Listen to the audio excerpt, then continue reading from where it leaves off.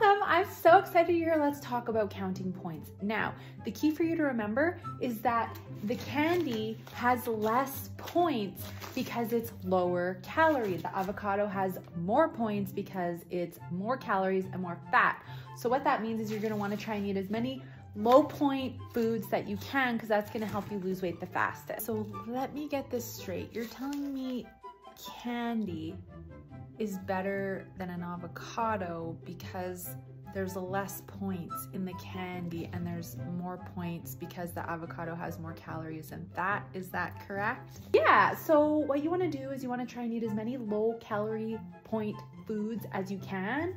So lots of fruits, candies, things like that. That's just gonna help you lose weight faster because the less calories you eat, the faster you're gonna lose weight. If you're eating a lot of high calorie foods, high fat foods, fats are bad. Fats are bad. We don't wanna do that. You know, that's just gonna